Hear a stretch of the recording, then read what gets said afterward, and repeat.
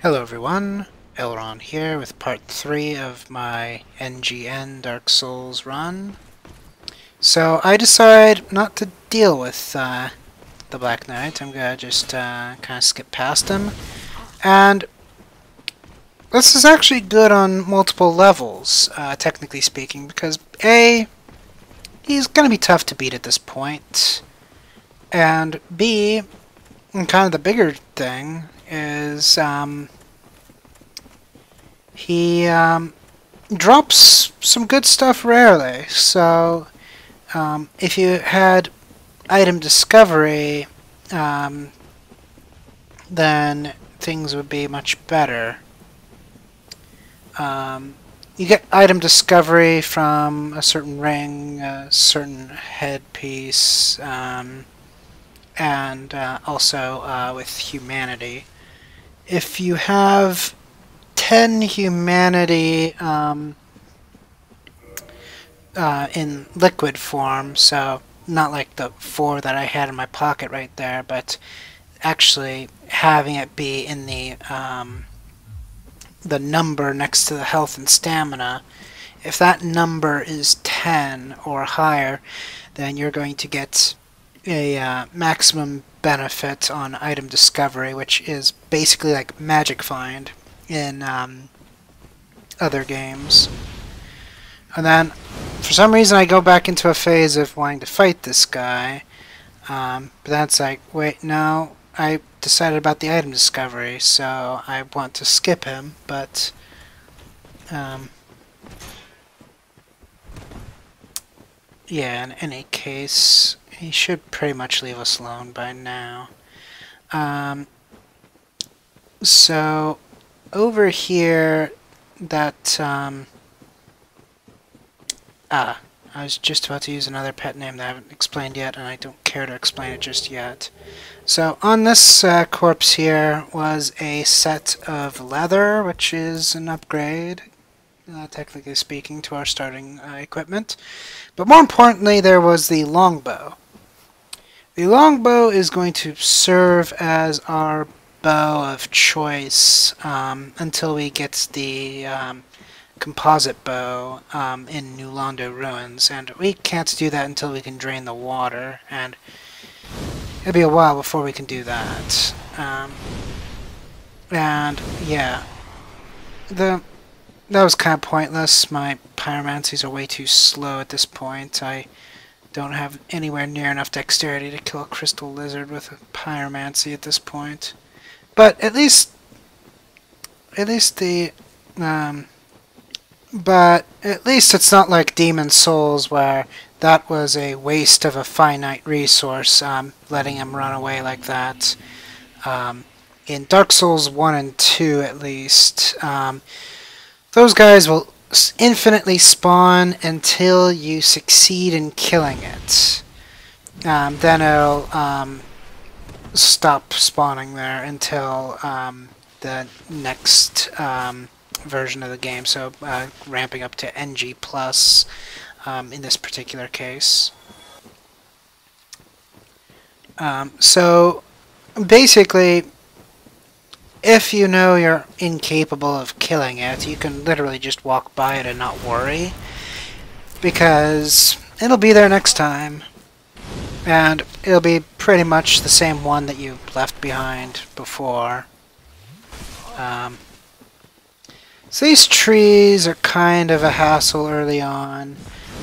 They don't seem to want to die too easily to my axe.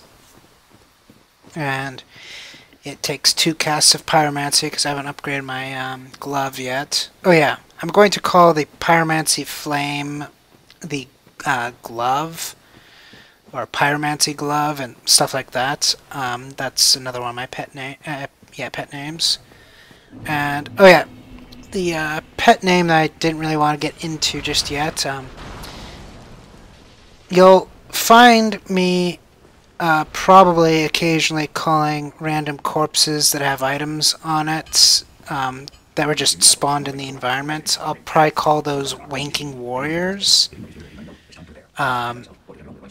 it's kind of a joke about the various names of the consumable souls that are frequently on those corpses. You know, soul of a brave knight, such and such this, and such and such that. My circles started to joke around saying that there was going to be like a really weak soul, like one that has like 5 souls, is like soul of a wanking warrior. And given the fact that most of these stupid, you know, environment corpses only have those, and you know they're mainly just to bait you into doing something stupid, it's kind of just been the code name for an environment corpse. So basically, if I see a corpse in the environment, I'll probably refer to it at some point as a wanking warrior. And so now we have essentially completed the full circle, which has allowed us to skip the Taurus demon and the red dragon that guards the Sunbro Bridge. Because we took this particular route, oh yeah, this didn't really work out too well. This guy got to drink his Erlenmeyer, then I can't quite kill that guy, so he gets to drink his Erlenmeyer. I really don't like the axe. It's not a weapon with the kind of moveset that I'm accustomed to, or care to really embrace. Although, I'm surprised, because in this particular playthrough, I end up making do with it pretty well.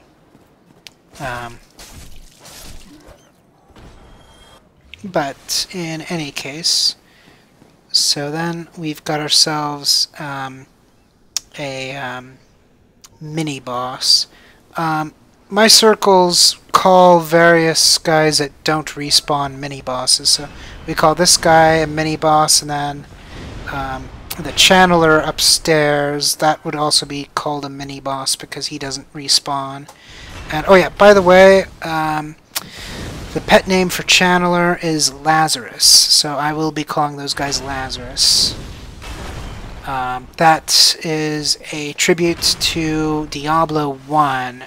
The channelers kind of look like the Archbishop Lazarus towards the end of the game. So that's how that got its name.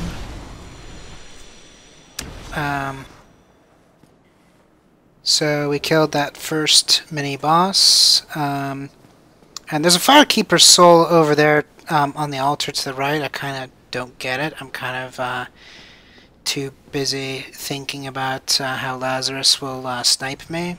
So instead, I take the elevator down to Firelink, which now makes the elevator operational, so we have our first major shortcut.